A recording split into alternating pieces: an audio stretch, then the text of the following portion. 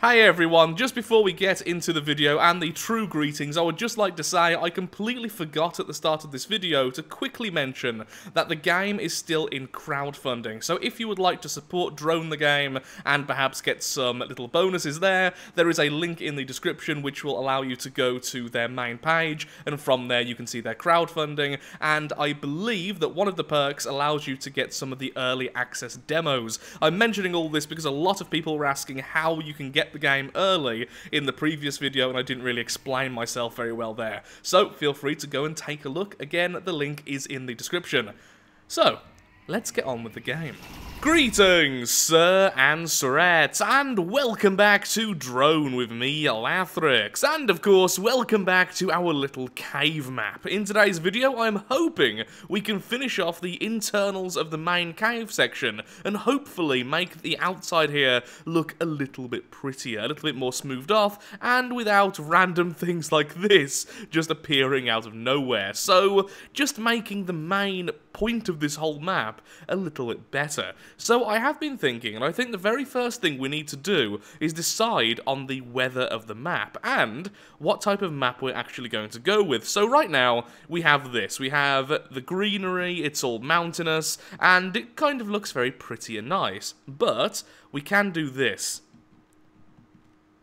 There we go. So the world is now a lot more barren. So this is the desert mode. Essentially, we can swap between those two, and then we can mess around with the weather itself. So in this way, we have the trees now looking a lot more dead. All of the rock has become brown and kind of dry looking. Actually, a little bit wet looking here, but either way, it looks a lot more like a desert. It's a lot less alive. And the main benefit for this map is it will be a lot easier for me to blend the mountains with the static stones we're going to be placing. With the other version, I think the main benefit is it adds a lot more detail naturally, but it's going to make things look a lot more artificial as I place them, especially in the way I want to place them. So there's that. Then after that, we do have to decide on the weather. For instance, we can do this. Just putting the weather as far down as possible. Then let's up the weather condition, which actually makes it worse, of course. And then it's snowing. And in a second, the whole place will become a snowed-in wonderland. There we go. The snow is finally starting to stick. There's some lightning, and we have this. Of course, this is also a lot darker, so we will have to focus on lighting, but yeah, it's kind of terrifying. Up the wind speed, lower the wind speed. Now, one great thing with this is if we go inside, you'll notice the snow has now stopped, but if we go over here, the snow once again falls. Which looks really good if you have very low wind speed, because it looks like it's all falling through the gap, and then if you leave this area again, the snow stops. Which I think is really, really nice. Now, when the game is actually released, the weather will have an effect on the drones. For instance, if it's cold, the drone will have a tougher time producing heat, which is both a good thing and a bad thing, and then the wind will knock you around and stuff like that. Also, we do have a flashlight, which is kind of awesome in the more dark maps. So you're never going to be completely shut out from light. It's just a matter of, it's a bit more difficult to see. And that does look fairly cool. Or we could have it like this. Still frozen, but the weather is nowhere near as bad. In fact, right now it's lovely and sunny even. And that does look fairly nice, but it does remove a lot of the detail, but at the same time, this looks a lot more natural, rather than the fact I've placed almost all of these stones up here and around there. So I think it may be a bit difficult to figure out exactly which I want to go with. Now, if we could just quickly swap back. Here we are, the frozen version of the green map. And, yeah, pretty much the same, just a bit more life in it. A bit of green sticking out here and there. And maybe that's it then. Perhaps snow-covered on the more vibrant map. Let's just up the temperature a little bit. And let's see what we can do. So, I've just done a little bit of blending on the outside, so now this rock slide looks a little bit more natural, it's a bit more flush with where it's fell down, and then at the bottom I've just put some broken trees, I've put some extra rocks, so it's spilling out a little bit more. Not quite done yet, but it definitely looks a lot better than it did previously. I've also started planting a little mini forest over here, which I'm going to add perhaps a little tower to or something, so there's something over here, it's not just a bare corner. And then eventually we'll figure out something for the main area over here. Perhaps an outside building, perhaps a secondary smaller mountain or hill over here. But that's not really the goal of today. Today, it's the mountain. And I think that actually looks pretty good. Now, when it comes to the weather, I think I'm either going to have this, just the normal, sunny, green and happy, or we could go over to the desert, which I'm not too happy with, mostly because of the trees, you can probably tell, this looks a lot better, or full-on snow. I think that's the way we're going to do this. I don't think an in-between looks particularly good, so I think we should go down one of the extreme routes. Now with the snow, the only problem is we lose so much detail.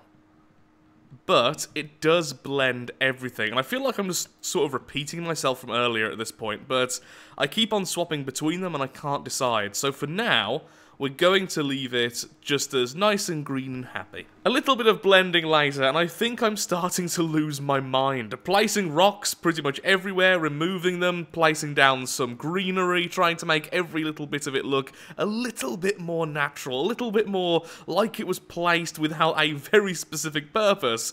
And I'm somewhat happy with how this looks right now. We definitely need to bake the lighting again because it's a bit glitchy, but I think that looks okay. I think I still need to do a little bit more around the edges here, but I think I've made this sinkhole look like the centerpiece, but not so much that it looks fake.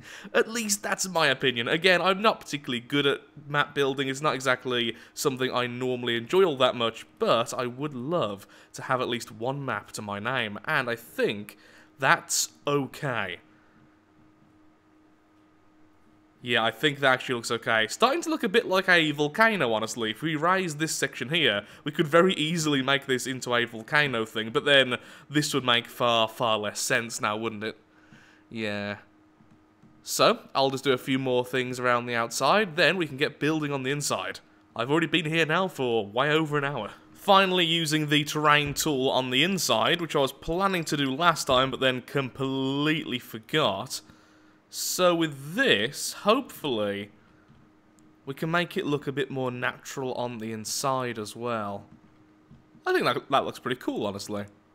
I'm tempted to have one going all the way to the roof, but I think that would look a bit too odd. So with that, now we can start putting some rocks around that, because apparently today is all about just placing rocks everywhere. Just throw down these as a base, then I'll try and make it look better in a second. A bit bigger over here, so it's kind of tilted a bit and perhaps tipped on the way down, that's fine. Then, let's build up at the top a bit here. Again, just putting down a base. And then a couple of rocks on the top. Yeah, I like how that looks, plus it gives somewhere to fly through, that's the thing. So I think I will continue to build this down. Maybe I will actually connect this one. So I'll connect this one to the ceiling. So let's get one of the larger ones, like so. Maybe a lot of smaller ones instead to make it look a bit better. So it looks like it's fell down, but not completely. So let's just extend that out a bit.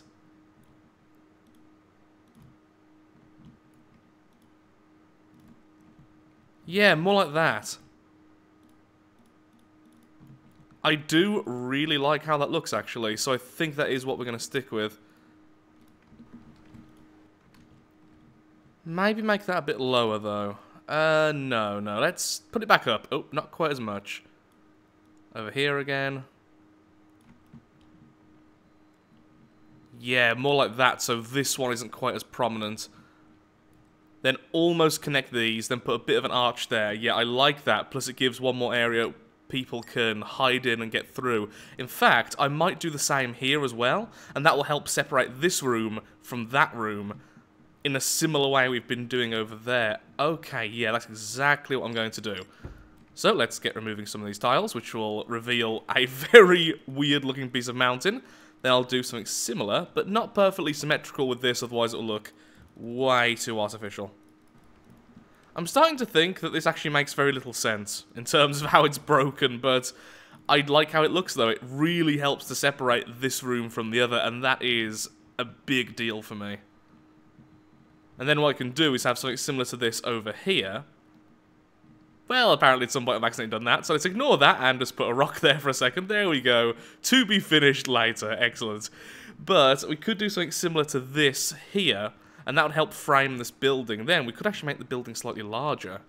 Originally, I wanted the building to be a walkway here, then a door here, then this would be the building, and then maybe a doorway here which is being blocked, so you have to go through here, and then perhaps have some windows to shoot through and actually drive through if you're using these smaller drones.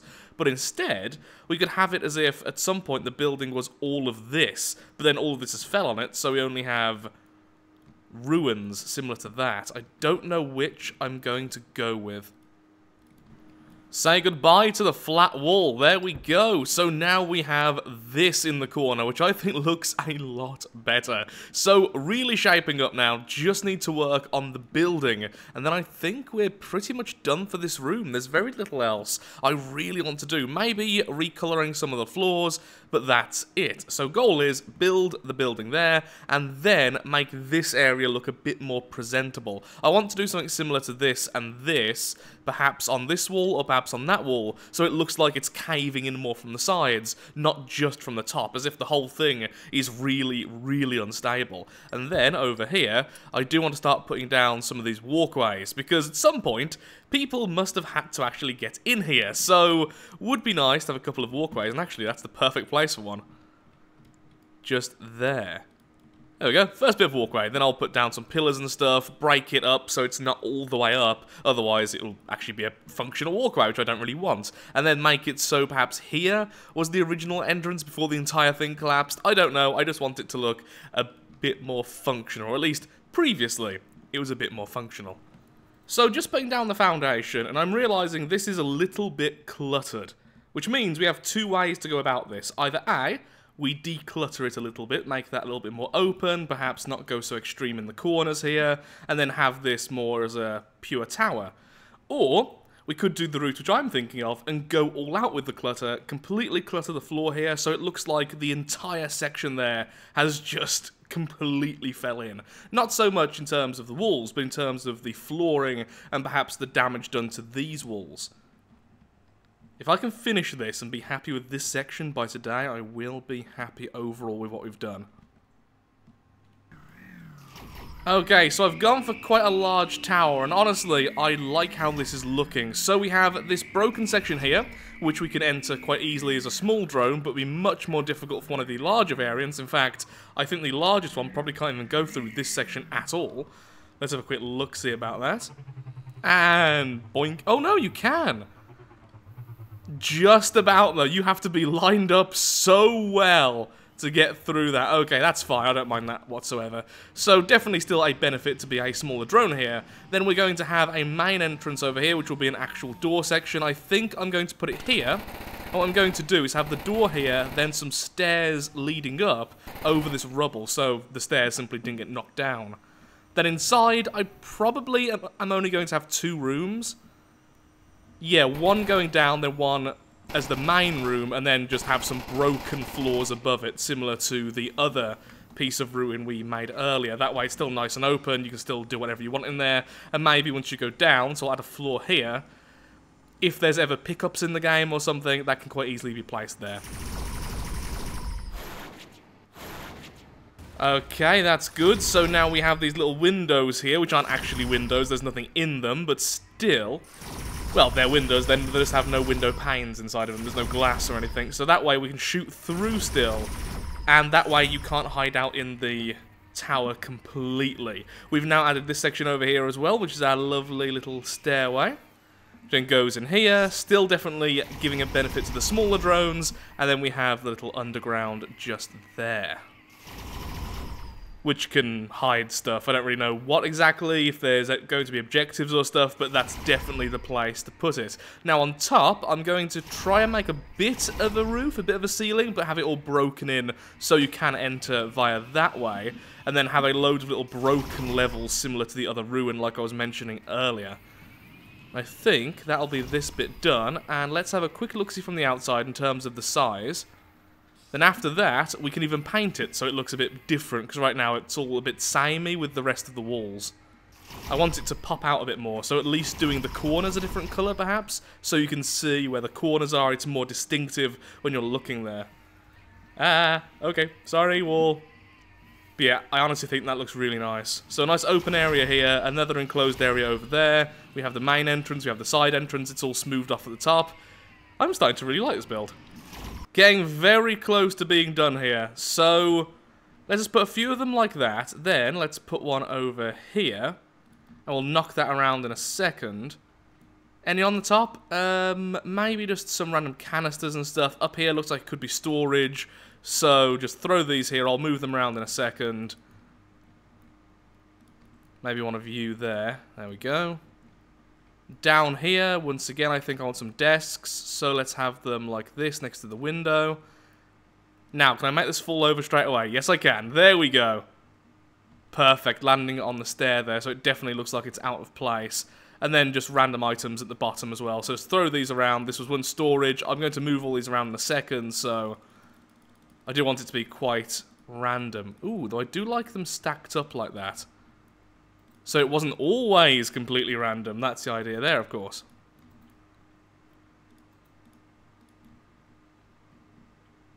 I am running out of time right now. That's why I'm being a bit haphazard. And then, where's the computer? Are you the computer? Are you the screen? Yes, you are. Don't know why they're facing away from the window, but they were. This one can fall off. There we go. Wonderful. This one was a heavy drinker, of course. Can I balance one of these on the top of the monitor? Stop falling! Oh, come on. I want them to be a skillful drunk with their iPad. No, they're not a very skillful drunk, sadly. Just quickly throwing down some stairs over here. Originally, I wanted them all on the floor, just completely fallen, but instead, we're going to make it look like originally there was a walkway here of some kind. Now, I'm not quite sure where I want the stairs, hence why they're sort of everywhere at the moment, but I think this could work, but I will need to have a lot more stone sort of fallen onto the tiles, so it looks like it has indeed collapsed and then brought it all down with it. I definitely think that looks good. Definitely a good starting point, anyway. Nothing really else has changed anywhere else. I've just been doing a little bit of sculpting here and there with some of the rocks, trying to make it look a little bit more, well, honestly, just pleasing to the eye. And I think I'm doing an okay job. Not a great job, but an okay job. The only issue I'm thinking of now for the future is this doesn't seem as much an arena as a level in a shooter or something, just a more regular shooter, so I think there does need to be more places where you can hide the drone and try to go through narrow gaps and such, but for the main attraction area, I think it's okay. One giant arena area here, a few hiding places there, and there, with the frame rate apparently dying right now. Oh, it's because I've still got the stairs attached. There we go. I was just removing tiles every time I turned around. The game doesn't like that very much. Random side note. I had mirror mode on. Yep, there is a mirror mode in this game, which means I have been placing things over here this entire time. Oh my god, that's turned out really well. Oh, what are the odds of that? Seriously, doesn't that look like a building that's been destroyed by those rocks? That looks perfect! Got the flooring in there, we've got all... Because, of course, it is just a mirror match of the building inside, but that looks really good. Wow, I'm calling that Mirror House, and that is staying there. This, on the other hand, needs to be dealt with, or I could try to turn this into another broken area, so we have two mirrors. No, I think that would be a bit too silly, so I will go ahead and remove that, but I am definitely leaving that. That looks so good. Well, that was incredibly lucky, I've got to say. So, let's quickly remove this, shall we? I will, on the other hand, leave that. No one will ever know why there is just a random set of stairs in a hole. Perhaps it is being buried. I had mirror mode on still, didn't I? Yes, I did. There we go. Let's redo that this time with no mirror mode. Yeah, mirror mode can be dangerous in the hands of an idiot. Hi there, I'm Lathrix, and today I will be your idiot. There we are, cleaned up. So with that, I'm afraid I really am all out of time for today's video. It feels like I didn't do as much as I really wanted to, but we are definitely getting there. I feel like 1, maybe 2 more episodes, and we will have the finished map. All we really need to do is a couple of buildings out here, or something of interest, and then just a few cleanup jobs on the inside, perhaps a bit of painting, a little bit of detail work, and we are all done. And I am actually quite happy with the map, and I really hope you are too. Now, a quick reminder, I should have said this at the start of the video, but I probably have edited it in now. D.R.O.N.E is still going through its crowdfunding, and if you would like to support them, get early access to the demo and all that good stuff, there will be a link in the description which will go over to their website, and all the details are there, including their Discord, Twitter, and all that kind of stuff, if you do indeed have interest in the game. I believe that you can pledge and get the game cheaper now than the future, or something like that as well. So, take a look yourself, don't take my word for it, and I really do hope you've enjoyed. If you have, then of course, likes, favourites, shares, comments, all that good stuff, helps out me, helps out the channel, and most importantly, shows that D.R.O.N.E is a series you wish to see continued in the future. And in the future, it won't just be map creation. We can do some serious battling once it's, you know, released like that.